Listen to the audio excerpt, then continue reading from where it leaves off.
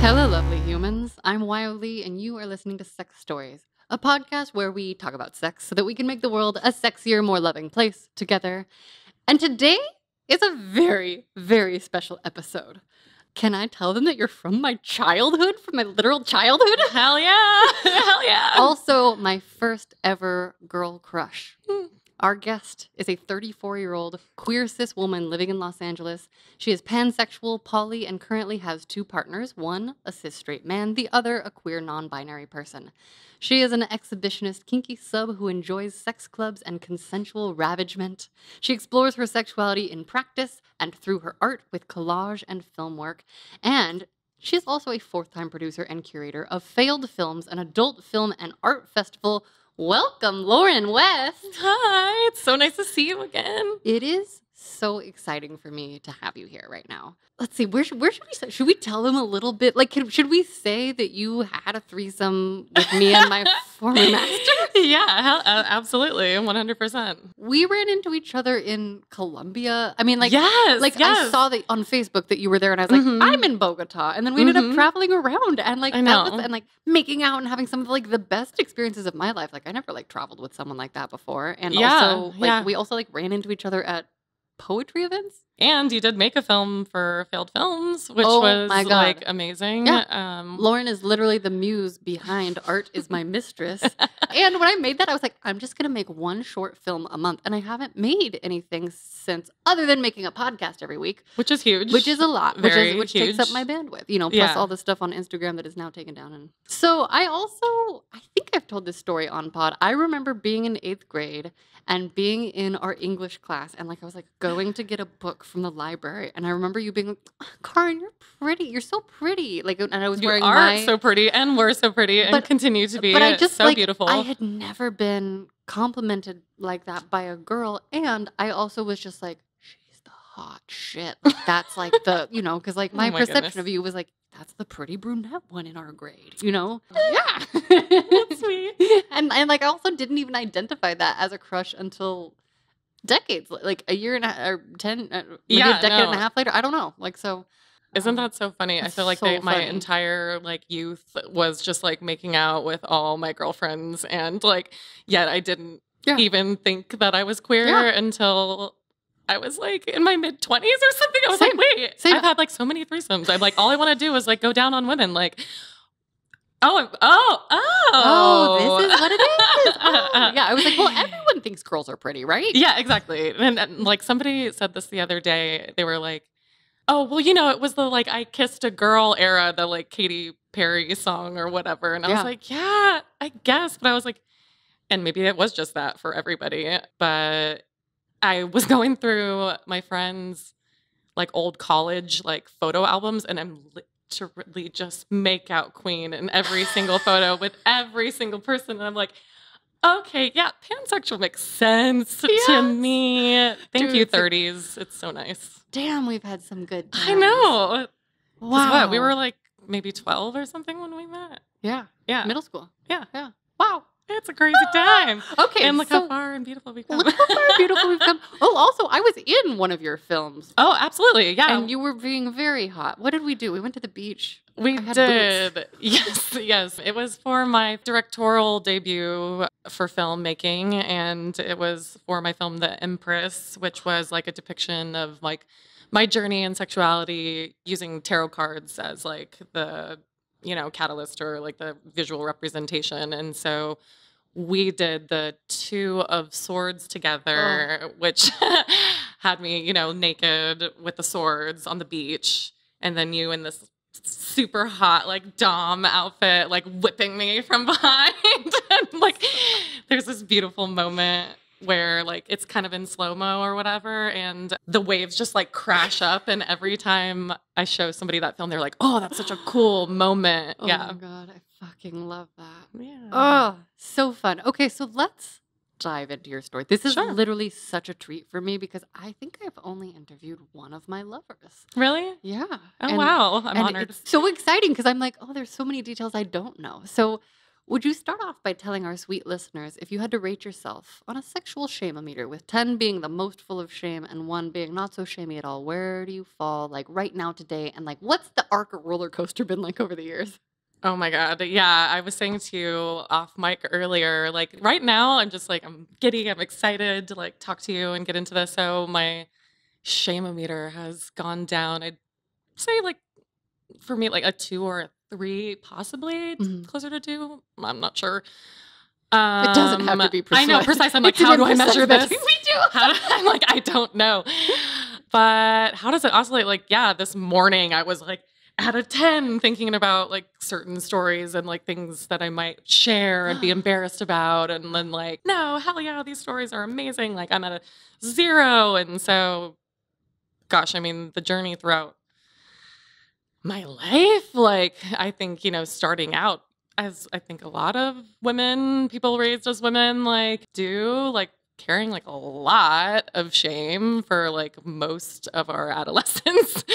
And thankfully these days I'm really grateful for like my evolution and where I'm at now. And like that, has certainly not dissipated away completely, but like better to like analyze it and I guess deconstruct and see, kind of shake those things off. Well, and you were making me feel better by saying that also you have like almost 0 shame when it's a work context, but then with partners, sometimes it spikes up still. Yeah, no, totally. And I think I was mentioning to you, I think HSV conversations that you have with new partners, I think that's one of those, oh gosh, I do have like the shame, the huge shame stigma that so many people like do have. That is also so sadly unnecessary, but like because we've been brought up with that, like I think with intimate partners, that's the main thing I think that I mainly get like nervous about. But in a work setting, I'm like, oh gosh, ask me, I'll tell you anything, you know? Fuck So, yeah. Well, actually, let's go out of order and talk about health and safety for a second. Have you ever had a bad experience when you've told someone about HSV? So just to remind everyone, I have herpes in my throat. I have HSV2 and 1 orally. And every time I tell a doctor that I have HSV2 in my throat, they're like, what? How's that possible? And I'm like, deep throating. I don't know. Like, what do you think? Yeah. Like, what's your experience been like so far telling partners, or has there been a negative backlash? I think that was like the entire issue, because when I very first found out, like the 3 people in a row that I told, I had like such crazy negative reactions, like no shade or whatever, but my like, partner at the time got like really flustered about it and then like immediately told like all his best friends. And I was like, that's not your story to tell right now. I'm still figuring it out. That's one situation. Yeah. The other situation, I was dating this woman and I told, her right away and she literally fainted. No.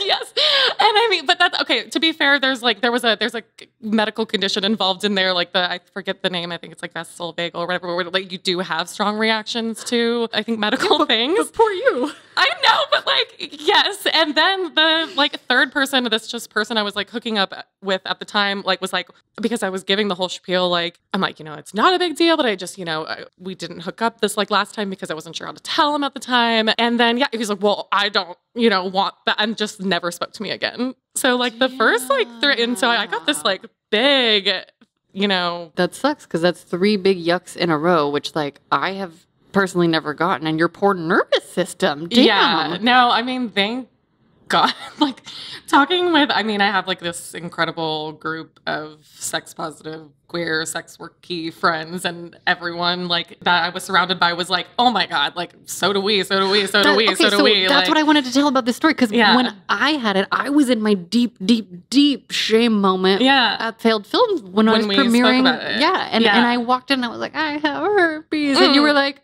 don't we all? Like, who doesn't? Like, you were like, and you told me about it, and I just immediately was like, oh, well, now we don't have to worry if we hook up, and it's like, totally. That's the other thing. It was like a lot of people have it, and so many people. Damn. So have you had any good experiences? Yeah, I also just wanted to say, just like based on those experiences too, like the negative ones, I have found myself, and thankfully did this, for you, and I hope you had many other experiences like that. But yeah, for the people I know that like find out like after me or whatever. Like I hope to always just be that person to like be like, you're good, It's girl, fine. guy, Yeah, whatever, yeah. like person, like you're good. So many people have it. So many people don't know they do, and just like it's hard. It's a hard, like thing to navigate. But like I feel like the majority of people, if you do have some version, I isn't mean, it? Isn't the statistic anyway? 80% of people have 80%. HSV1. Yeah. And to be really clear, it's not oral or genital. It's like where you have it. HSV1 can be in your pussy or on your cock or in your asshole. Like they can go different places. Yes, HSV2 is not genital herpes, but it can live in your throat. It is supposed to be really hard to get in your throat. So, okay, I'm a champion, Champion. Yes. A special subject. Look at me.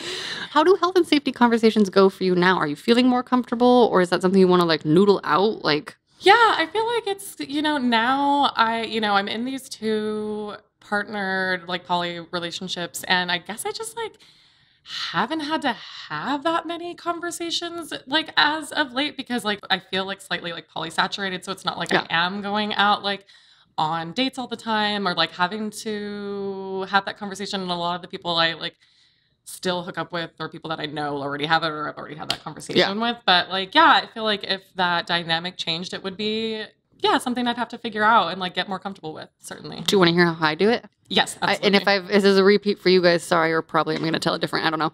I've been taking the route when I have a new lover, especially if it's in a situation where like we're having an emotional connection or like maybe getting a little deeper. I let my partners know I am also on suppressive therapy. And it's also been, I think, more than 2 years. So at that point, it's like a less than 4% of the time that you would even have to worry about any viral shedding that's asymptomatic. So like that's the biggest concern. It's like I'm able to be like, hey, like, do you get tested regularly? What's your health and safety status like? Like, have you had a clear test in the last month or so? You know, and I kind of see what their answer is or if they're comfortable around that. And then sometimes if I remember all the order of stuff, I'll be like, do you get cold sores? Oh, yeah.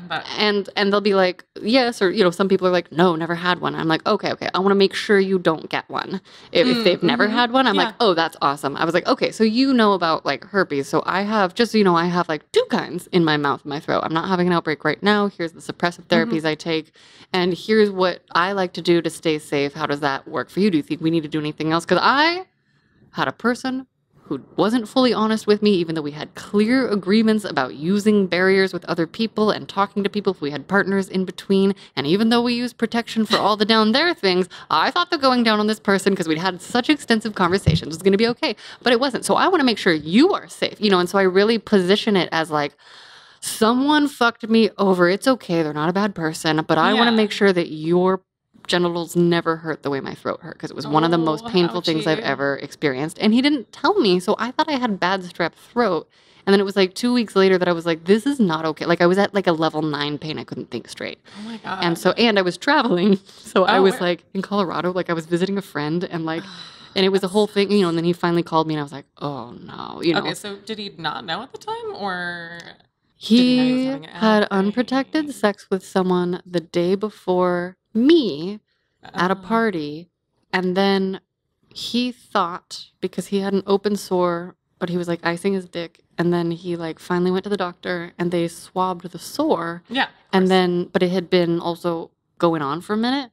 And then they also did a blood test. So his blood test came back negative because he hadn't had the virus in his system. You need like 4 to 6 months for it to show up on a blood test. Only always like swab. Like typically blood tests can be really irregular. And for herpes, it's also like right away it doesn't help. But sometimes swab tests can come back negative if you don't swab it when it's at the right point in time. So he thought I had given it to him and the girl from the party, even though I fucked him after that. And I was like, wait. So you think, like, there was like a whole like time and logic misstep there. I also think it's interesting though too, because sometimes, because it can lay like dormant for so long as well. Yeah, so for some people. I mean, it's interesting to me that you even like know who gave it to you. Because he and she had outbreaks at the same time. And so I was like, that makes sense. I was like, and what date did yours start? Oh, okay. Like, so like a few days before mine. Interesting. Yeah. No, it's just interesting in that way, because I've seen it like manifest, like not even with myself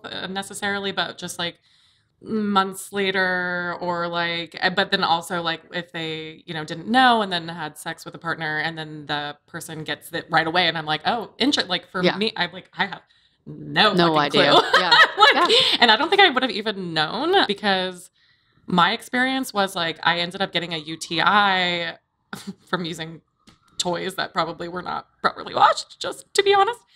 At that point, like, I was like, but this feels a little bit different. And like, but I never have experienced personally, I know it's different for everybody, but like a really bad breakout. Like, Right. I just haven't, you know? Great. And then I was like, this kind of looks different, you know? I was like looking down there and like, and then I got swabbed and it was positive. And I was like, wow, I literally would have never known if I wasn't like so invested in like the UTI and just inspecting and all that. Yeah. Have you had any breakouts since? So, I'm like, good question. It's like, because I feel like they're so mild, I think once or twice, and I've taken the suppressants, but it hasn't like manifested in a way where I'm like, see, herpes is fucking fine. Yeah, no, totally. And I mean, it's different for everybody. And like, yes, when you said you have like level 9, like that's you know, like untreated, also in my throat, you know, but it's like, yes, it's very, very mean the first time and very painful. I'm also hypersensitive, and that's why I pretty much stopped eating sugar, because that's the most likely thing that'll make it flare up. I only almost had flare-ups both times I got COVID, last July, the July before. That makes sense, because you're like super like immune system suppressed, like whatever at the time. So yeah, that makes total sense. But yeah, it's a wild world out there. Okay, well, I love this. We're off to a shame-smashing start. Yeah, totally. Will you give us a little overview of what your sex life is like right now and favorite parts? My sex life is great. It's really great right now. Like, one of my partners and I are like very, very sexually compatible in terms of like our kinks, which has just been amazing. Yeah, I mean, my sex life is like pretty consistent. I mean, first of all, my Hitachi like never ever leaves my bedside. So like it is fully part of my morning routine. That's just like my self-sexual care. Like I wake up in the morning, I clean up, and then I shower, masturbate, put on clothes, go about my day. So I take care of myself in that way. And then with one of my partners, we're like very sexually active. I mean, we basically like live together. We spend most nights together. So I'd say, I mean, maybe like 3 to, I mean, depending on how frisky, like 5 times a week or something like that. Nice. But yeah, I mean, I think too, I've been with my partners like 12 and 4 years. So I think that those, I know, it's wild. I think just like your, you know, sexual proclivities and like ebbs and flows and relationships like that, like change. So like, of course there's like, you maybe get like used to like sleeping together like in one bed all the time or whatever. Yeah. And I'm like, we need to get back to the sex club. Like, let's go fuck in the park. Like, you know, real all sex these like stories in the things. park. Let's bring in some toys, and we do. And I'm like, what? I have nothing. I have nothing to complain about. Amazing. Yeah, that's great. Oh my God, that's amazing. Yeah. What would you say is sexy to you? I was thinking about this like before going through your questions, and I was like, what is sexy to me? Like, this is so interesting. And again, like being like pansexual, I feel like it can be like so many different things. Agree. You know? I do. Yeah. I put it in my notes. Like, I was like, it's like a certain je ne sais quoi. You know, it's like this indescribable, I guess, vibe. I guess I really do like when people are like vulnerable or just share like deeper stories about themselves. I find that really like sexy to me. There's like some level of like confidence and quirkiness and just like everyone's like individual like essence. And it's not, obviously it's not like everyone, although to be fair, I do kind of fall in love with everyone for like a lot. 10 seconds at the very least, you know? Yeah, like, I do. And then like the crushes and the people that stick, I think just have some sort of like off-kilter, sweet, confident essence. I don't know how to describe it. I love that. Yeah. Okay, so when do you feel sexiest? When do I feel sexiest? So I put in my bio my like exhibitionist, like obviously consensual proclivities. I really like being like watched or like recorded or like I guess cammed or being in the clubs, like being in front of people. I mean, that's I think maybe my kinkiest, sexiest, but on like a day-to-day day basis. Wait, don't go skip past that. I want to hear more about. Yeah, let's do Because let's do I'm it. trying to figure out if I'm even an exhibitionist or Okay. if I just don't mind if people are looking. So do you have a feeling of like, la, come here, look at me, look at me? Like, is there a receiving quality to exhibitionism that you get off on? Or is it just like knowing they're there? Or something else entirely? Oh, I mean, I think it's both of those things. I think Okay. it is risky. I'm like, yeah, I want you to see me looking so hot. I want you to see me getting fucked. Yeah, You know, yeah, like, yeah.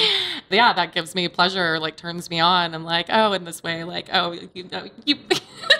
I love that. I'm like, you want this? I know that like makes me feel like too something. Which, No, I whatever. actually am trying to like learn that because mine is more like, I'll ignore just all like, of you. this I'm is- right here focused on this right now, you know, and Mhm. I do get turned on by like video and stuff later, but I don't know if that's the feeling of exhibitionism. And I think exhibitionism, like you said, in consensual places, Yeah. I love because I love looking. Yeah. And so yeah. I love the idea that like my allowed eyeballs are going to turn someone on, but Yeah. I don't know if I understand it from the other perspective. So I'm just like curious what it feels like inside of you.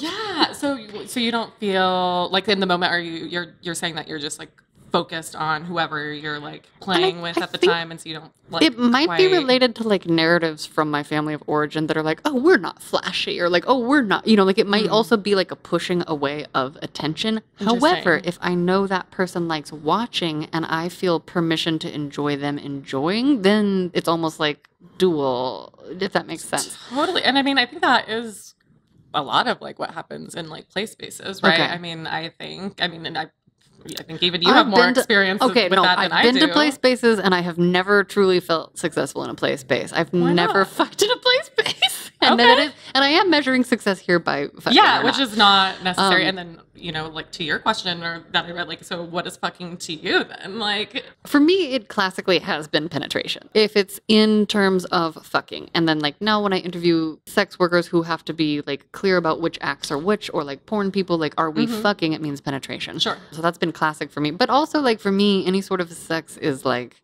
if we're agreeing it's sex or sexual, it's honestly not something I think about a whole lot unless the other person is like, I have these boundaries and it can't be sex. You know, I'm like, a blowjob is sex. Someone going down on me is sex. If we're touching Yeah. genitals, it's sex. If you're licking my arm, I don't think that's sex unless that's getting you Like, off super and I off, right. know that it's an erotic something. totally. You know, so I think it's like an energetic choice on some level, like some I like agreement that, to get an turned on energetic, together. yeah. Mhm. Like I think there's got to be a consciousness to it for I don't think I can accidentally have sex. Personally, for my definition. I would hope not. I mean, I don't think you ever accidentally. Well, I mean, of course, you know, if you fall into things, sure, I maybe may that's have- accidentally. But I may have told dominant partners that I accidentally came while fantasizing about them, but I think it's much easier to accidentally have a fantasy pop into my head and then to get in trouble for not asking permission ahead of time. That makes more sense to me. But actual Sure. sex, I don't know. yeah. So, Yeah. No. what's that's your interesting. answer for how do you count sex?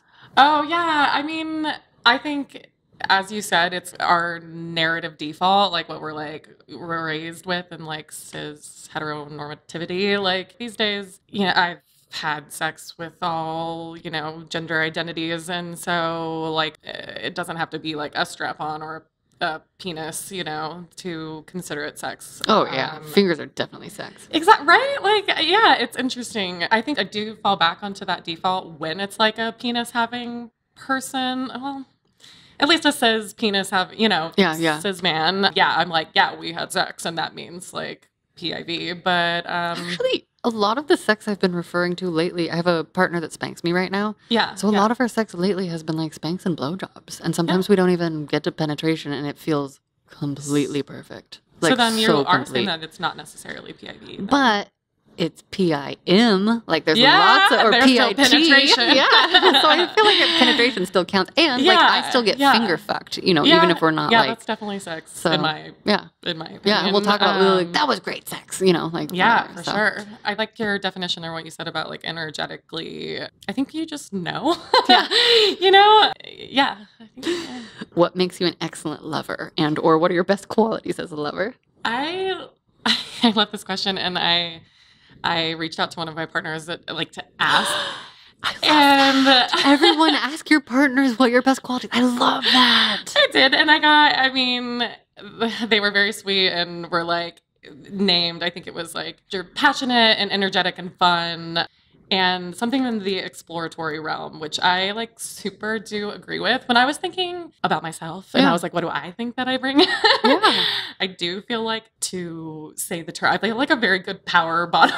Like I'm just like very like So energetic hot. and like passionate, like, but I'm very subby, but it's not like and to each their own, whatever. Yeah. But I'm just like the intensity and the passion is like really there, and I'm just like I love that. all there with them. And yeah, I think that's one of my good What do you think qualities. counts as a power bottom? I wonder if I'm a power bottom now. So I literally Googled it as I was like thinking that, because it was like my instinctive like thought, but I was like didn't really want to like co-opt it because I know it is from like particularly the gay male community that I first coined the term, as far as I'm aware.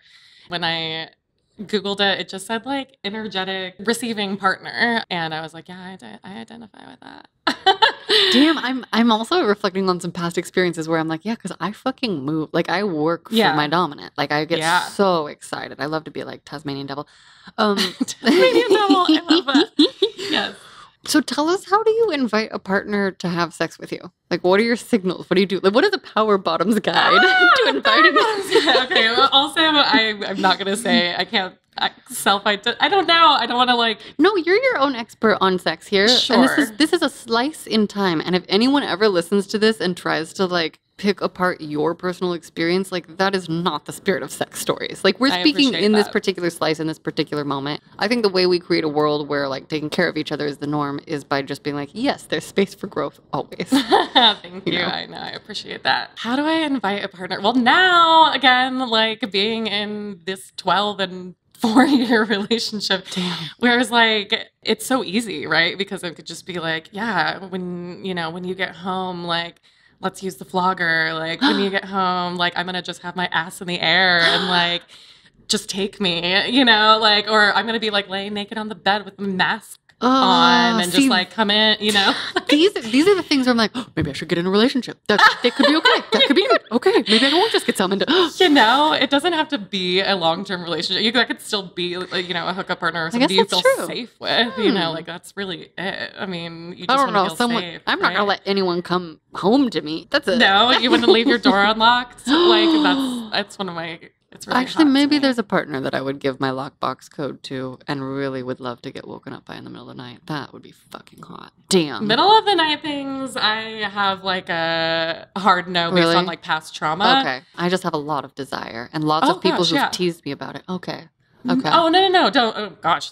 I hope no one ever teases you about that. Have all the desire. And I know a lot of people do like enjoy that kink, just like me personally. I'm like, yeah. No, that's one of my like boundaries that I have to like share with partners, that like do not wake me up to like a thing. Yeah, no. But the fantasy of just being like, I'm blindfolded, or I don't know who you are, and you're just like coming in and like just taking me. That's really hot to me. I love that. So you can literally just like send a text or plant the seed. Yeah. And I mean, with like new people, there, that's a lot more like vibey, Yeah. Like, okay. What about at like a club or a party? You just like feel into it?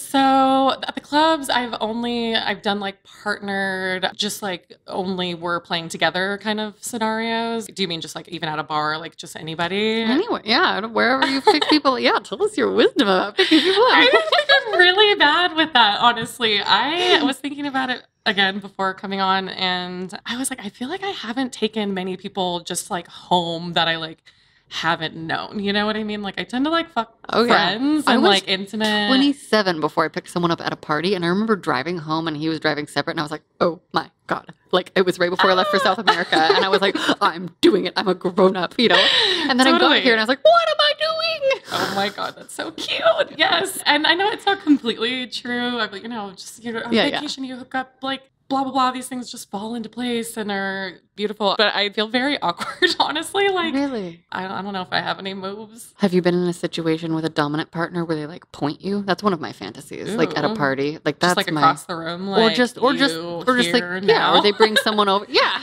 Sick. No, I like that. Not that I can think of in that scenario, which would also be really hot because it just like takes all that off, Yeah. And like, it's hard obviously for people to know like consent to that, like you here now, that they're going to know that you are going to love it.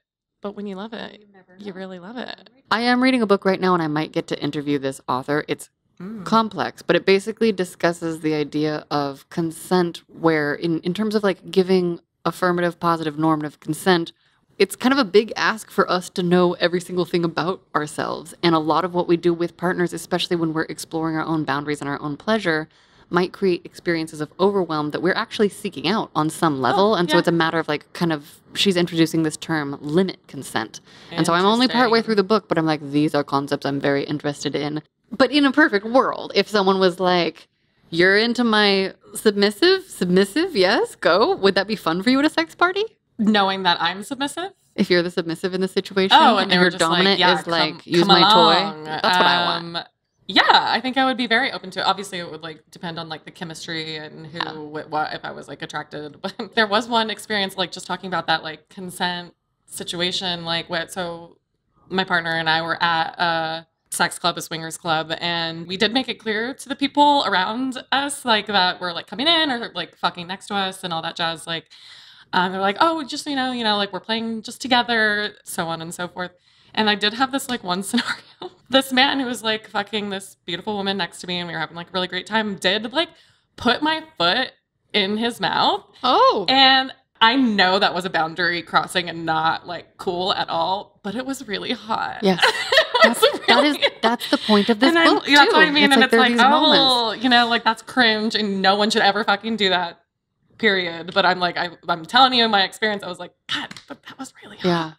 Yeah. If he had stopped and asked, what do you think you would have done? I think I would have, checked in with my partner. You know, that's the main like reason. I wasn't opposed to him sucking on my foot necessarily, but we had like made the ground rules being that we were not going to do that. And so like, it looks bad on me if I'm allowing it and then him for doing it. And then it could hurt my partner's feelings. And thankfully it didn't. But but there's all these like complex feelings around then after like, oh, but I kind of enjoyed that. And I'm like, it's a separate thing though. The liking is separate from, okay, but my boundary was crossed because I enjoyed the sensation in the scenario.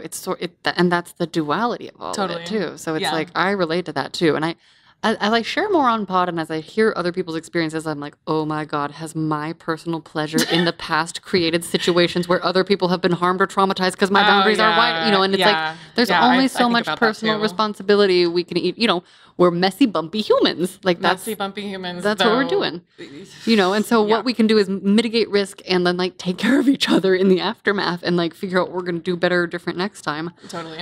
Well, so I guess as a contrast then, can you give an example of a time where you had an explicitly clear yes that led to something really hot? There was actually the scenario in Spain where my friends were shooting for kink.com at the time and they were in Spain? In Sitges, and it was amazing. And Sitges, by the way, is like such a cool like gay bear town. It was just so fun. Damn. And there we just like had this day, and it was like this sexual imagery was very charged. I mean, they had already like finished wrapping, and they just had the like beautiful place for like a week or so more. And so I got to stay there. Thank you. I remember it kind of just turned into this like orgy scenario, like at some point, like all just very candidly and casually, but like in terms of that affirmative yes at the time, I had never been penetrated with a strap-on before. And this person was like so eager and willing to, it was like, do you want to? Like, I'm like, let's go. I'm like, hell yeah. So I guess that was my affirmative yes. But like, that was a really like fun experience of like, getting the question, getting the yes and having a great time. That is so hot. What was the orgy really like? I still don't feel like I've been in a proper orgy. I don't even know if you could call it that because it's not like we were all in one room. It wasn't like organized. It wasn't like... But it was an orgy house? It just, everyone was just like fucking everywhere and like just like fingers and buttholes and bathtubs and this and that. And it was just... very silly and very fun, but that's a great example. Oh of my God, God, some, like affirmative yes time. So growing up, did you ever get a useful health and safety conversation from either an adult you trusted, or like what do you remember about sex ed in school or consent? What do you remember about sex ed in school? I remember like science classes. Yeah, it was horrible. I mean, we went to the same high school. I don't remember anything except abstinence only. STI fear-mongering, like, splitting of the sexes. I don't even remember. I mean, I guess they did show, like, the miracle of birth or something. I don't even remember them saying like, oh, penis and vagina happens and sperm. I mean, they probably did. And maybe I was just like giggly young person or whatever. But that's what I remember of like education, which I would love to change. And at home, never. My parents never talked about sex. I do remember at least one conversation, like in my dad's Jeep. It was like me and my sister.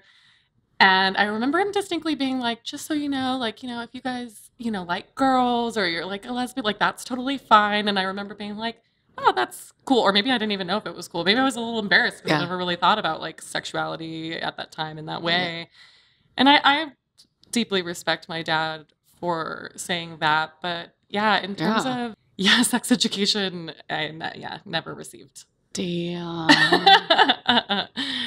Yeah. It's incredible that we're even here. Like, the more I talk to people, the more I'm just like, we're all just bumping around on this planet. Okay, we're doing our best. Yeah. Damn. And to also just be like starting sexual experiences so young, like, you know, probably around the time that we met, like middle school age, and to like have no one give you any like guidance. It's so tragic. Yeah. You're like, here's all these feelings you won't understand. Go. Yeah. Be safe, kids. So take us back to your early years. Like, when do you first remember hearing about sex? What do you remember thinking about it, feeling about it? And then, like, where did it go from there? Take us through your highlights.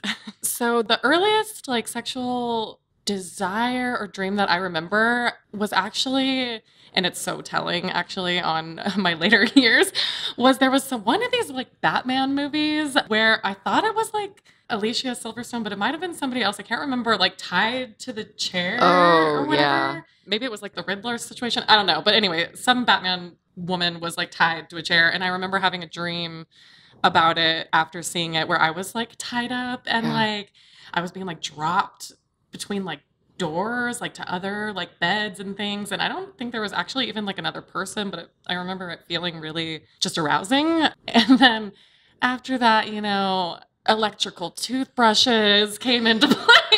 Like all these like things that you shouldn't be putting in your pussy, you know, but like it you know, it vibrates and feels good. So you figured out that it felt good. Yeah. You were a kid?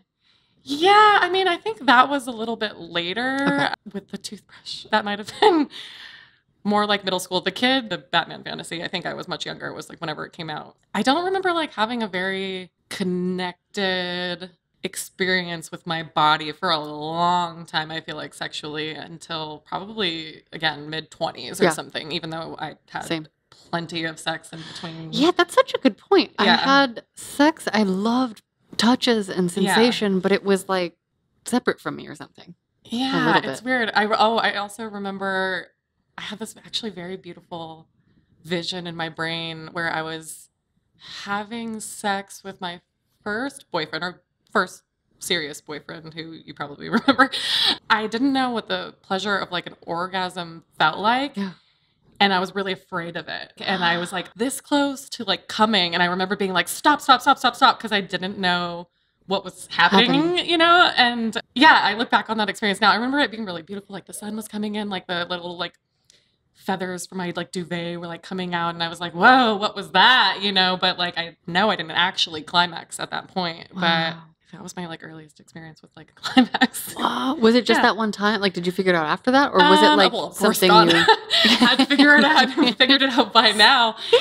Yeah, I can't remember my actual like first climax experience after that. That kind of rings true as the one, even though knowing my body now, I think, or maybe I did. Now that I'm thinking about it, I'm like, maybe it was, or it was just like that edge where it didn't quite get the like pulsing sensations. And then I think it got like a little bit more, you know, like shamey. The older we got, the like slut shaming that like goes into like everything. Yes. I mean, I got called a whore and I'd only kissed one person and I was trying to figure it out, but like that's insane. You know? Actually, I remember being super young. It was probably in elementary school, honestly. And I was like wearing a bathing suit, like walking to my neighbor's house or something, and a bus drove by and somebody like yelled like tramp, but like out of a school bus when I was like in elementary school. It's like, damn, that's so messed up. That's messed up. I know. Wow. I can't. It's just so. Okay, so you were already getting laid in high school. We were having opposite experiences where I was like trying and you you were like doing it. What was formative or meaningful in that time for you, like besides that cool climax moment? Well, it was a complicated situation. My first like long-term partner was very toxic to say the least. And so I grew up and I've had to like try to unlearn this and unpack this with my therapist Yeah. because I got this experience of this kind of like stalker obsessive like mentality meant love, you know, in so many ways. And they're like, oh, this is how somebody loves me. Like you would do like anything for me. But really it was just like this super controlling experience for my young self. And so I felt very like possessed and control. And maybe that, you know, that subversion of now being like submissive now, it's again rewriting that. Like it's like, oh no, but now as a sub, like I still I have the power. Like this is in my control. This is a way to experience a feeling that felt very formative and very like sexual to me because those were my first experiences. And I mean, we, you know, dated from 7th grade till my junior year of high school. So but I mean, I'm not to say that it was all like negative, you know, we were just young bodies exploring and that's okay. What do you remember about formative experiences, giving, receiving, like oral hand stuff? Like what comes through in your brain?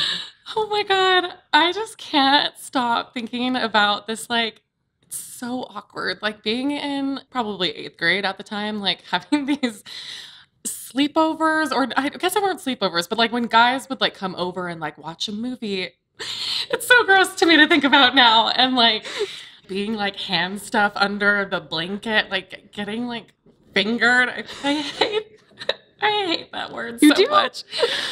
I do. What about finger fucked? Okay, finger fucked. Yeah, I can get on board with that. It just like fingering just has this like fingering gives me this kind of like creepy, spindly feeling. It really does.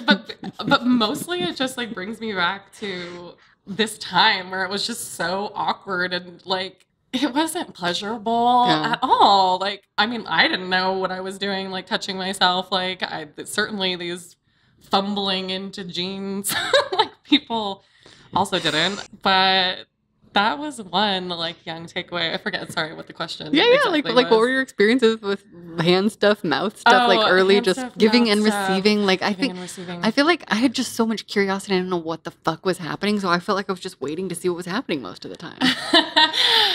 Right. Again, because I think that there is this expectation of being submissive, honestly, or just like receiving, but also I don't remember this specifically happening to me, but I think it was just like in the zeitgeist or the vernacular at the time of like guys thinking it's gross to like go down on like girls or what, you know, like I feel like that kind of was like in the air. So I think I know actually I was like very shy about receiving oral for a long time. I mean, honestly, I could still get that way sometimes. Like I'm like, no, let me like pleasure you, or there's still something left over there at sometimes. With new partners or even like with your long-term people?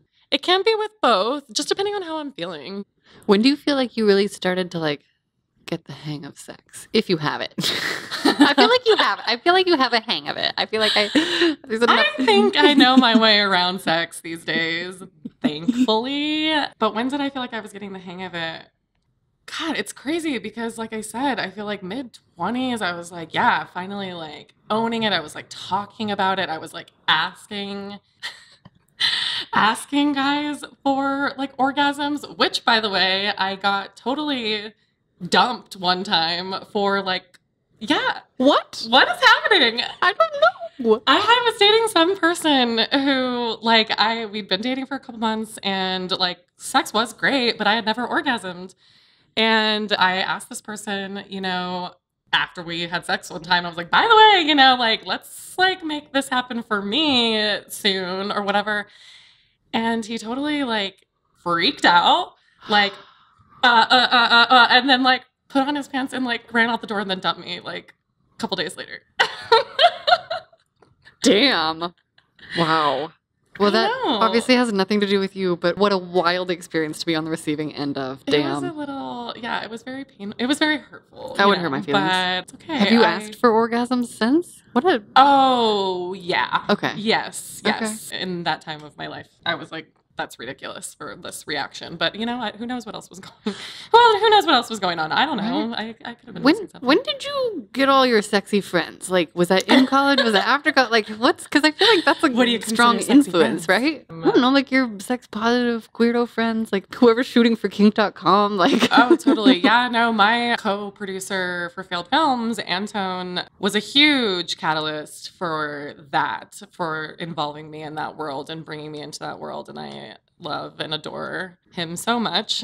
Yeah, I think it did all start to happen around when I moved to San Francisco. So I would have been in my early 20s, and I was working for this spa in like downtown San Francisco. This is where I met Antone, and you know, he just kind of like invited me into that world. I mean, that was actually the first time I met this woman through him who was like a pretty well-known like lesbian in the queer scene in San Francisco at the time. And I finally put a name to my queerness at that point. I was like, oh, I have a crush on this person. Like, I like this. I would like to date this person. I would like to be around this person a lot. I would like to have sex with her. You know what I mean? And, you know, sadly, that never happened with that person. That's fine. But yeah, it was all around my early 20s in San Francisco. Of course, San Francisco does that to you. So you figured out you were queer. Mm-hmm.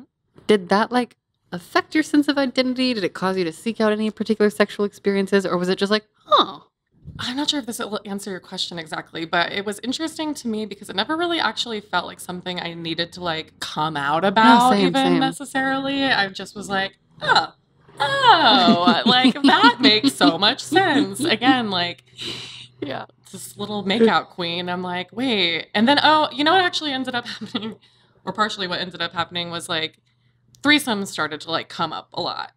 And like, it just came up. Like, and in those moments, like, I was like very uninterested in the man in those situations. Like, I just always wanted to pay more attention to the woman. And I think that like, you know, then it's how I just, you know, started eating cunts and like loving boobs in my face. And just like, it kind of just happened organically in that way.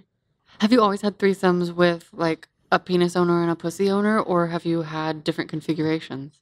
So in my early years, it was that. I'm trying to think in any other group scenarios. I feel like it tends to work out that way somehow, unless it's like in a bigger group scenario. I think. Yeah. Tell us about the bigger group scenarios. Well, like for that, like, quote orgy? unquote orgy, for instance, the Spanish orgy, like the Spain orgy. And I'm not even saying that I've had like a million threesomes, and like I've had complicated ones too. Oh, really? And, oh yeah, yeah. Wait, do you mean like configuration wise, or like emotions wise, or all? Emotions wise. Oh, I see. Yeah, emotions wise, which I think is normal. There was not a lot of communication, you know, boundary conversations before, and like, so that inevitably leads to like some complications. So not threesomes with gymnasts. I was like complicated. Oh, complications like that. I was like handstands, or like, I don't like, my brain tries to make. I love that. I love that that's the connection that you made.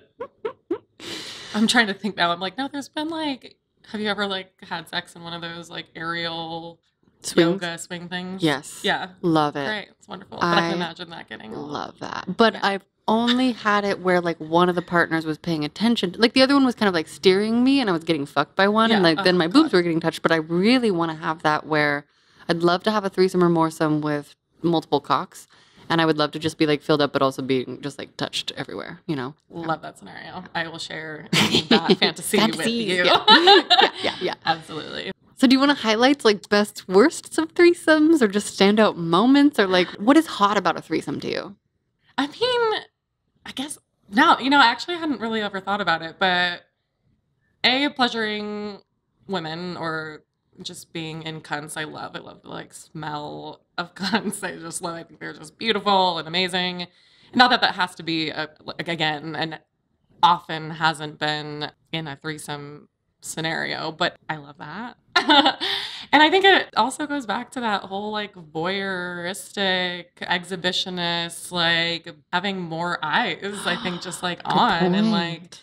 I really think that that's probably like one of the main factors Yeah. there. When do you feel like you started to discover your kinky self? I mean, obviously Batman, but like when did you like really start to be like, wait, there's a thing here? I was 27, turning 28. Like 27? yeah. Well, I'll share mine, but what was yours if you don't mind Mine me was literally asking? when I came back from South America because I was like, I want to try things. I want to, and I was just like, I want to get tied up. And and Yeah. then I just met my former dom on the Right. internet. Like he was like the next person I met on the internet.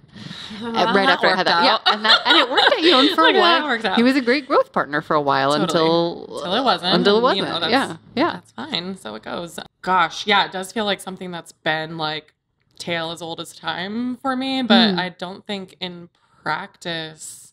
I think like spanking, even like choking, and all that was kind of like normalized like in my sexual history, like from a pretty early age, and I always like enjoyed that, thankfully. Yeah. Nobody do that without consent. Right. I've heard a lot of stories where people are just spitting in people's mouths without like talking about it. Same. And some people really like that, but some people don't. So you know what, people, better to get the background. I think more people don't like unconsensual spit just based on what I've talked to.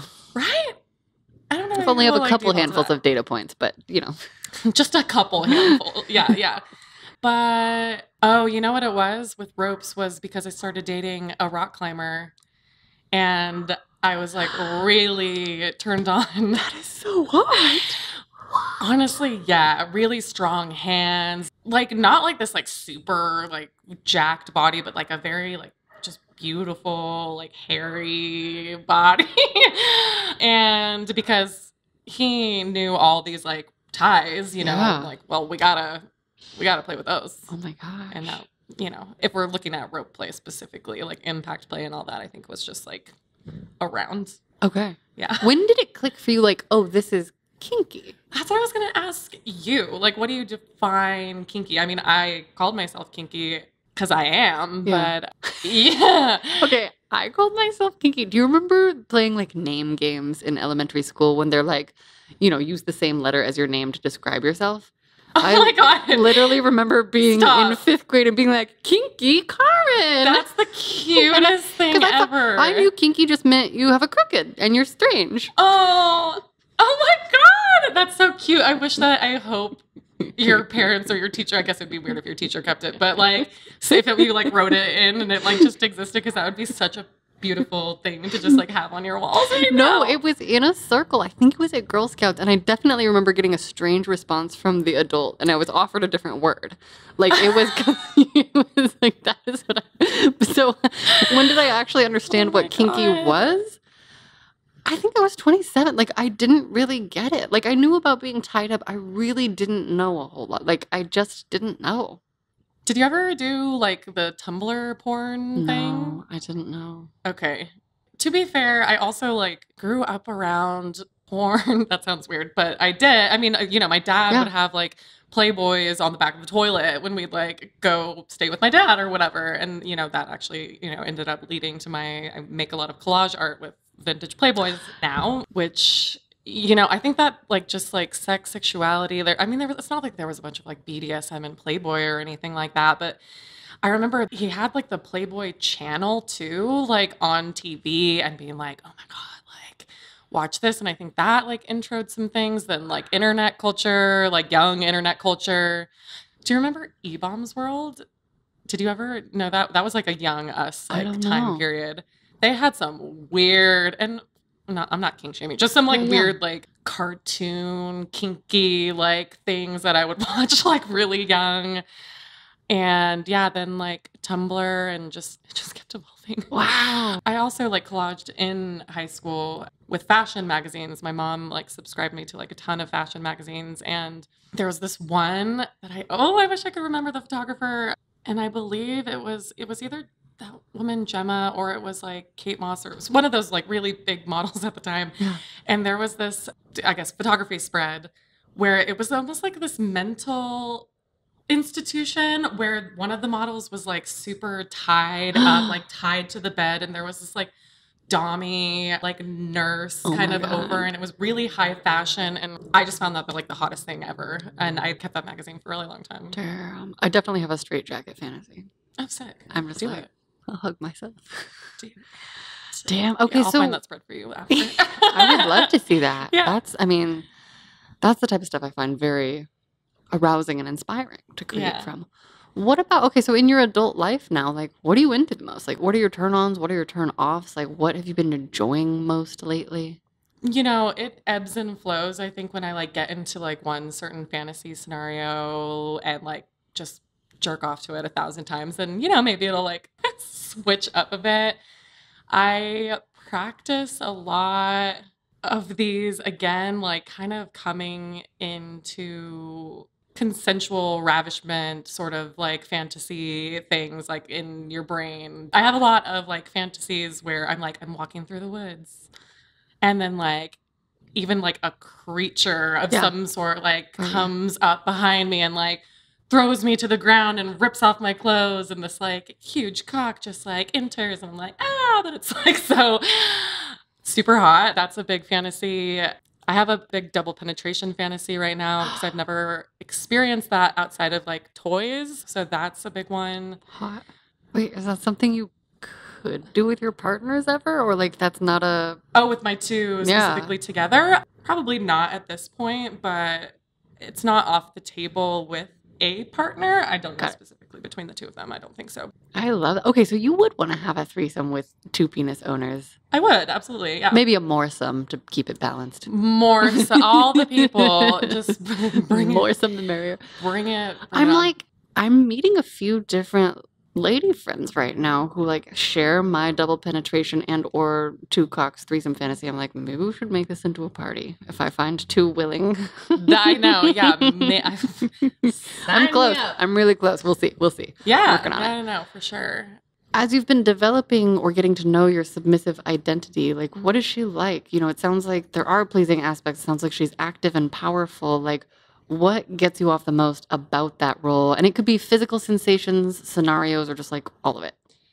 Yeah, I would say that, like I said, I have this power bottom like thought, this like really just like intensity in terms of that. But I also really like this like maybe bratty aspect. Like I want to be told I've been really bad and I'm going to be punished. Really? And just like get like fucked. Do you do bad things to get told you're bad? Because I'm trying to figure out bratting. I'm too good. And that's what I'm saying. It's weird because I actually feel very similar then in that way, because like I don't do a lot of bratty things. Like I'm not going to like, it's more like a fantasy bratty. Like, oh, like I just like went out and like, you know, fucked somebody else and now I'm going to get like punished or whatever. Like, oh, I love that. Something like in this brain of like punishment scenarios, I like to be told I'm bad and then good. I love that. I'm learning how to tease one of my play friends right now with like being naughty, but I also like it's so hard for me to even think about sending a text message that says oops, which would imply that I didn't ask permission and I just came and had a fantasy, and I haven't done that yet, but like that has been set up and invited for me, and I like 3 or 4 times I've like gone to write it and then I'm like what about it, you think? Like it feels mean to me because I'm like, well, he didn't do anything wrong. Like, and it's literally just so he can spank me more and harder. Yeah, and it's and like I think he needs it to get as many bruises as I actually want, or like as many hairbrush, you know. And so I just got a big punishment because I did my accident. I'm better at being like, well, I was trying to be good, but I don't know if this counts. Like I've been bad on a technicality like 3 times. And I've really had to deliver in this like, well, I don't know. And he's like, oh, you don't know, you know? And so got it. Outright. And I don't know if it's because I grew up with military parents. I don't know if it's the farm thing. I don't know if it's just the good girl thing, but like, I want to play in this way. And it just feels mean to be naughty. Mean to be naughty. Well, yeah, I guess you just have to like think about it in that it's mutual pleasure and consensual. It's not mean. It's like the outcome is what you both want. Right. But it's hard to trick your brain. But do you do on purpose naughty things? Like, or what? Do you guys have rules of? See, I feel like in the way that, correct me if I'm wrong, but I feel like you're setting up like the fantasy, the play situation. What do you call that? Like it's like the scene. Sorry, the scene is what the I'm scene, looking for, I think. parameters, whatever container we're playing in. Maybe that's not exactly what you're know. saying, but maybe that's just how I'm interpreting it. Our play scenarios change so much. Really? Yes, a lot. Like I don't want to feed into this stepbrother situation that's like so on porn, like so much. Like it runs the gambit. Like, do I feel bad about being naughty? No. Wait, but do you I do can't something? just Am like I just barely glossing say over things? stepbrother. I mean, it's not. It's like, well, okay, we've had fantasies. I'm speaking specifically with one of my partners where we were like sleeping in like big t-shirts, and we like ended up having sex in the and sleeping like on these like couches that were like pushed together, and we were like having this like fantasy where like, oh, our like parents or like somebody is like in the other room and we have to be really quiet, and it's like a sleepover like turned like sexual and like things like that. Wasn't specifically step brother specific, but it had that air of just this kind of like innocent, like have to be quiet or don't wake up the parents, like kind of thing. Totally. I mean, I feel that way. Like I grew up with, you know, friends that weren't related, but it was that kind of like kids versus grown-ups got to be sneaky sort of feeling. And it's like, I mean, that's erotic. I don't know. It is erotic. Yeah. Again, it's like, it's the forbidden thing. It's why I and many others like playing outside or like, you know. I love being outside. Right? Do you like outdoor sex? Yeah, definitely. Where have you done it? Parks, camp, wherever, like hiking scenarios. Gosh, on my old college campus, like in bathrooms. Although I do have a bit of a like guilty like I don't want to inconvenience anybody. So in bathrooms, I have a little bit of a hard time because I'm like, what if somebody needs to come in and like pee? Oh, like a single person use bathroom? Yeah. We're like holding it up or we're going to make the manager mad, you know, but like in terms of being out in the great outdoors, super hot. I don't think I ever realized how much we share good girl proclivities. Like, I always thought of you as like a wild bat, like doesn't give it, like it's fine, no, you know, and that's interesting. Ask any of my like close friends. They're like, I am the goody two shoes of the group. Wild. For sure. Wait, so do you like being called a good girl, but you like being punished? Is it both? No, you know, I think I like being called like you've been bad because like I'm always feel like I have to be so good, you know? That's like I think how that manifests. How do you respond? Like what's your submissive self like when she's getting like punishments or whatever? Like I get really giggly and crazy. I'm like, nah! and I'm like crazy, so someone really has to actually overpower me because I get so squiggly or I have to get tied down. I think I get just very like approving. I'm like just like a yes daddy, thank you daddy, like sort of attitude, which proves to be very well received. I love that. Are you submissive with both your partners? More so one than the other, just in terms of like our just like sex lives and their interests. I don't think. What implements do you enjoy being used on you? So we've heard that you like a little rope, you like some impact play, like what?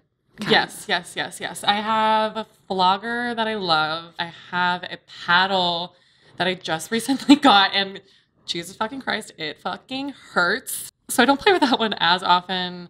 I have a beautiful glass butt plug that I love. My Hitachi, obviously, like that's just all the time. Rope, certainly.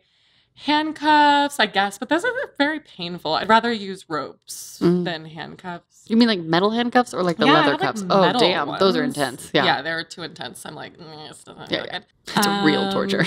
Totally. Have used nipple clamps, but they're not in like the super repertoire. Okay. I think those are my like staples. Nice. Yeah. Nice. Yeah.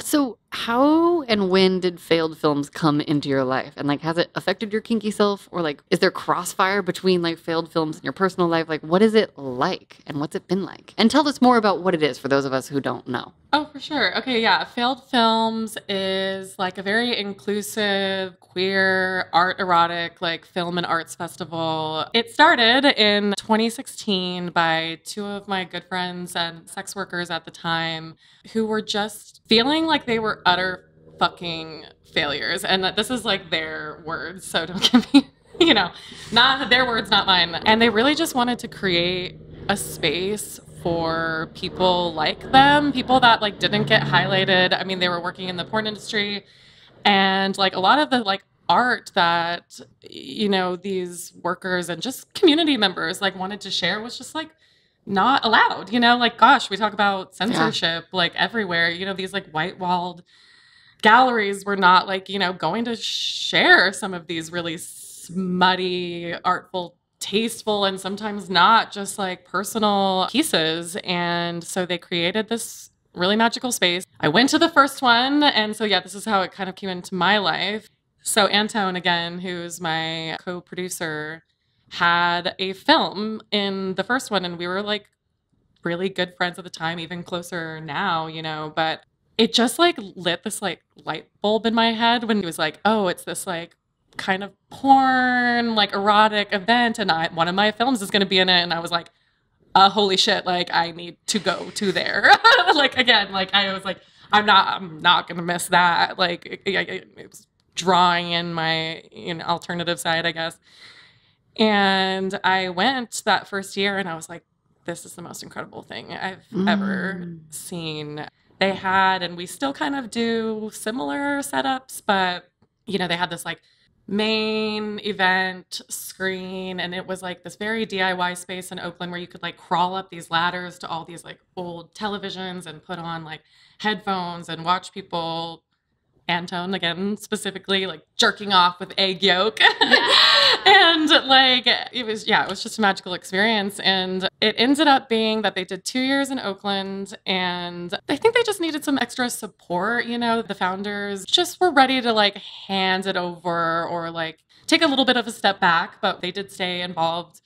And Antone expressed like a interest in being like, I would love to bring it to LA. And he asked me to, you know, co-produce, and we've been doing it ever since. So, yeah.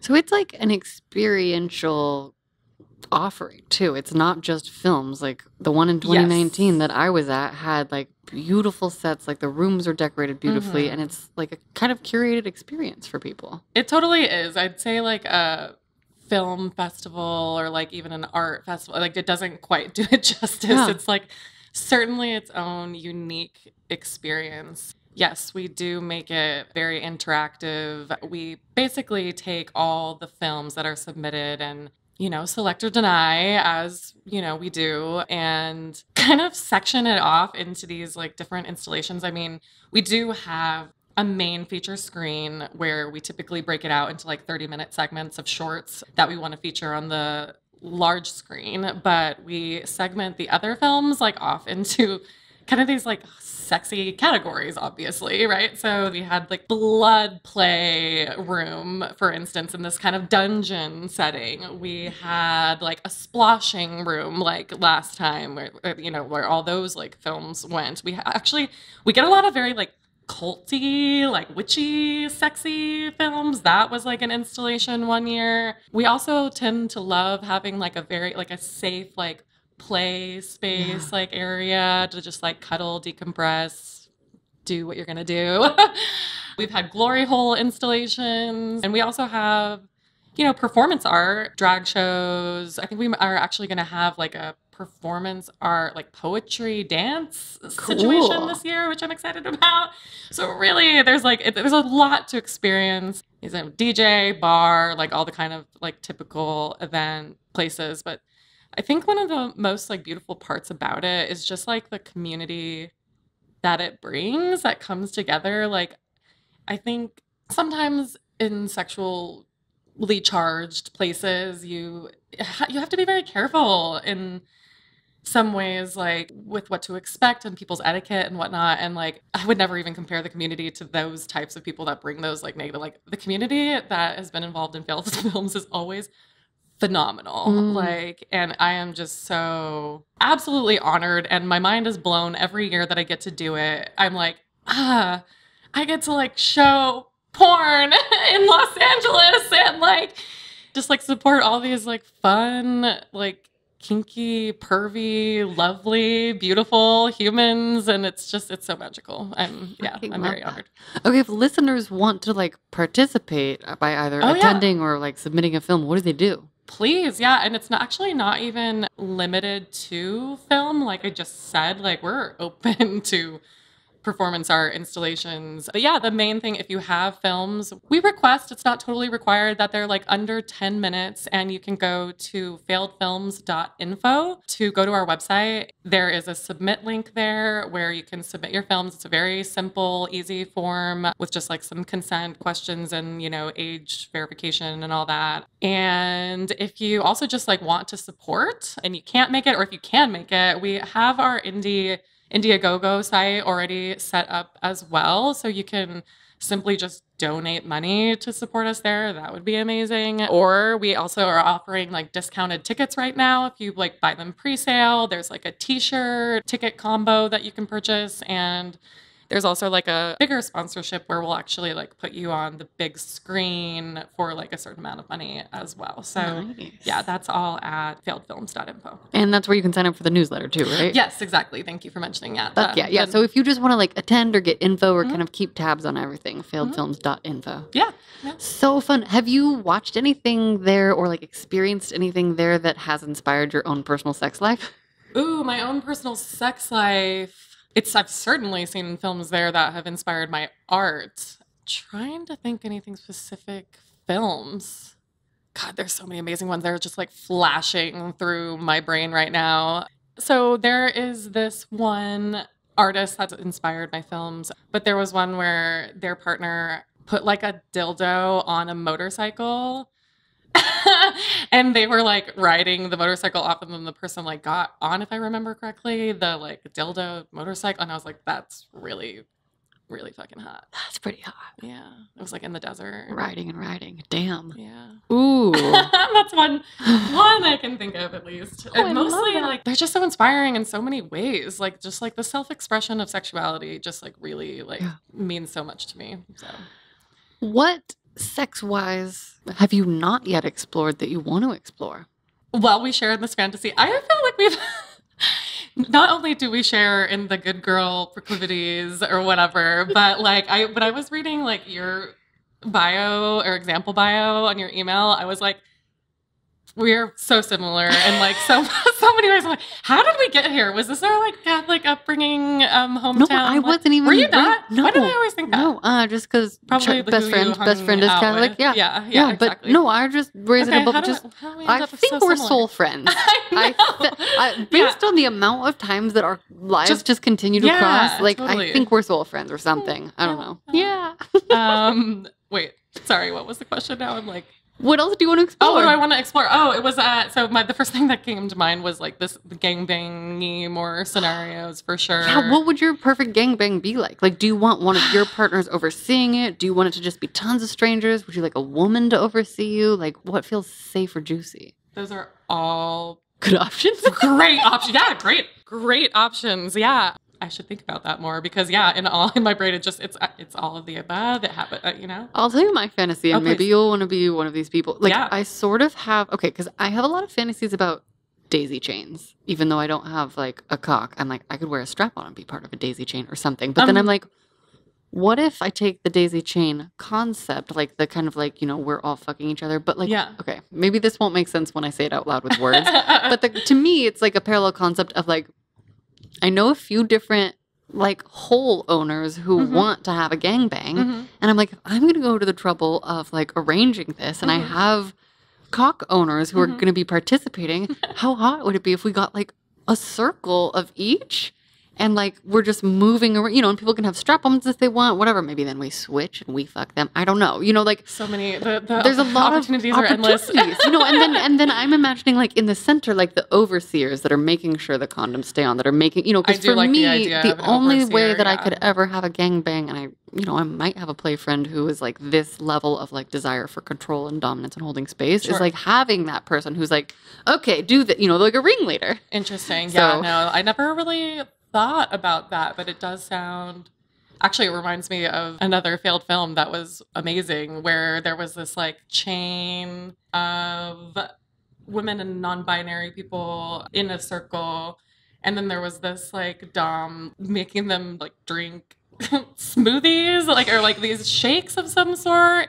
And they're like, okay, ready, bitches. And like, just like put your fucking vibe to your clit. And like, come. It was like this really amazing I love that film. I also have never masturbated in a group of people, and I would be like down to try that, or to do like, screenings where that's a thing, or get away, if the future retreats that we host. I don't know. I remember it being very erotic, like so my first film that I made for Failed Films, The Empress, that you were in, but like one of the scenes, the last scene actually, is like I am remaking the Empress card, but making the like kind of staff like my Hitachi, and it just like was like masturbating with it. And it was my friends who were shooting it at the time. And I guess maybe them had some shame or whatever. I was like so turned on by like, I'm going to come right now. And that feels like I shouldn't actually come right now. Like, because of like, this is a professional setting with the thing. It was very complicated. Oh but my gosh. I guess I have masturbated in front of... I don't know. I think that just means that you're like ready to go when it comes to erotic film. You could say that. Yeah, you could say that. Mm-hmm. Did I ever tell you about the time that there was like a documentary crew in here and I built a fort and masturbated in it? And that's like on TV somewhere. Like, what? I know. Why that was like during the pandemic. They were like, it was some docuseries. You have done it then. I've done that. But I don't think they show anything because it's like TV. It was a... Was it just noise that they were trying to record or what? No, there was cameras in here, but like I don't think they were focused on my... Like I put in a butt plug, but they can only show so much on TV, so they like kind of shot around it. Idea to... I've never gone to watch it. It's some series called Sex Life on... I think it was like on Epix or something, so you can get it on Amazon or something. But I never went and watched my episode because I was like too cringe about all of it. So it's hard. We'll see if I even listen to this. I get so embarrassed. So we'll see. I know the feeling. Yeah. Do you think you'd ever do more like erotic stuff, or like what's your relationship? I mean, it sounds like getting film turns you on. Yeah, it does. I have many fantasies of like film. There's one pornographer that I actually really adore, and like I'm really inspired by. They go by Vex Tape, I believe, and the type of films that she is making, I want to be making myself. And like I pull some inspiration from her films into my own films. I think I'm a little shy, and also finding willing participants who want to be on film is thank you. It's my next era. That's my next era. I'm going into an era of what'll probably be like educational bucket list porn, like crossing stuff off. I want to document it. That's the next step for me. And especially since the internet and the world is like, looks like you're a whore. I'm like, well, I will go all the way then. So frustrating. Just like I mean, and also teenage years. Yeah. Hell yeah. Okay. But yeah, I want to. There's like something along that, like finding like participants and like navigating like my partner's comfortabilities too. Like if it were up to me, I think I might be quite a bit more slutty than I like, see what you're saying. Currently am. And then I have my own. There's many things, but I foresee my art and nudity and in this space evolving and sticking around. Yeah. What would you say are your hopes for your sexual future going forward? I hope to smash the shame, smash the stigma. I'd, love some more feminine energy in my sex life. That's one piece that I feel like is missing in evolution. I mean, I just want to, like, commune. I just want a full, beautiful commune of people, like, having babies and taking care of each other and having sex and just building houses and making art. And yeah, that's the dream. I fucking love that. Mm-hmm. And if you could go back in time and give younger you a piece of sex advice, what age or ages would you pick and what would you say? Yeah, I think I'd want to tell my, maybe 12-year-old self that they have an active role in their sexuality and don't let anybody tell them otherwise. Fuck yeah. To bring it full circle, what do you remember about our threesome? Because I feel like I maybe blacked out. I'm sure I have details in my journal, but I also just remember it being so hot. But it was super hot. What do you remember about it? Well, first of all, it was like super hot, and also the most like, I guess I don't know if manicured is the right word, but like you guys had your like STI panels like on the table. We like talked about consent, and I can't remember if you introed us like text wise or something before to just like maybe do this, but you were also like oh, if you want to like do the hot tub first, which I can't remember if we did before or after. I think we did after. It ended up doing it after. And it just felt so like safe and inviting. And I didn't feel like I needed to, do anything I didn't want to. I was like just going to be very turned on by you always. And so I just remember you and your play partner at the time, were doing like penetrative sex. I was like hands-on, oral, and touching participant on your end. I really didn't interact much with, as I already admittedly like said. Yeah. And then you were like tied up or like chained, I believe, around your neck and like drug out, quote unquote, to like the couch. And he made me be the one who could tell you when you could come. That's right. And that's so hot. Was super hot. But again, being kind of the people pleaser, I was like, oh, I don't feel like I should like let her come so soon. And like I had to like really challenge myself to just like, take it a little bit further. That's so true. That is such a gift for me when someone tells me no. Like Okay. I need to train my current partner to like all the time when I ask, and I get it. I love getting permission, but I'm like, I need some no's. I guess I got a no when it was the same day. Yeah. Nice. So that's, no, it was super hot. And then we just all like decompressed together in the hot tub, and it was just a beautiful night. I remember being very much on like cloud nine, like, yes, I just, checked off one of these like amazing little sexual experiences that I really loved. Damn. Yeah. Lauren, thank you so much for being a guest on Sex Stories. Thank you so much for having me. I've been loving it. Thank you for doing this in the first place. This is amazing work. I love it. I'm so glad to have you. Lovers, that's our show. Share a sex story or apply to be a guest at sexstoriespodcast.com. Hear the things I won't say on pod and get to know me through my most personal updates while supporting the show by joining our sweet community of lovers at patreon.com/Wyoh. There, you can also view my beautiful artistic nudes, record a patron-only episode with me, ask me anything, including questions about your sextrology, watch hours of bonus content, and join the growing community Discord, all for the monthly price of a fancy city coffee. Sign up now at patreon.com/Wyoh. You can find the link in the description below. And if you want to engage with me erotically, you can invite me to play by turning me on via my money kink through OnlyFans or Sext Panther. Also, if anyone out there is on Feet Finder or All Things Worn as either a buyer or seller, let me know. I'm very curious to talk to you on or off pod, especially if on pod. For all my links, visit wyoh.com/links. I'm also on FetLife, TikTok, Instagram, Twitter, and Reddit at Wyoh, and I love receiving nice, kind human messages and comments as I figure out what I want to post where. If you're too shy for the pod, but you still want my undivided attention, good news, you can work with me privately. See details of my offerings and collaboration invitations at wyoh.com/create. Subscribe to Sex Stories on YouTube at youtube.com/sexstoriespod. I am catching up on comments, and if you're watching on YouTube, please know that there are never links in the description because that has gotten us nearly taken down way too many times to count, including the podcast's very own URL. Find my sexy question list to ask your partner, share a story, or ask a question that you would like me to answer on pod at sexstoriespodcast.com. And be a lover who makes the world a sexier, more loving place by leaving 5 stars and a helpful review wherever you get your podcasts. Sex Stories is produced from start to finish by me, Wyoh, and is edited by Kimberly Loftus. You can find us collecting sex stories at Echo Park Lake a couple Sundays every month. Subscribe to my newsletter at wyoh.com for weekly details. Thank you for spreading ripples of love with me so that we may all lead better laid lives. Thank you for sharing your lives and stories with me. Thank you for listening. And of course, remember to share sex stories.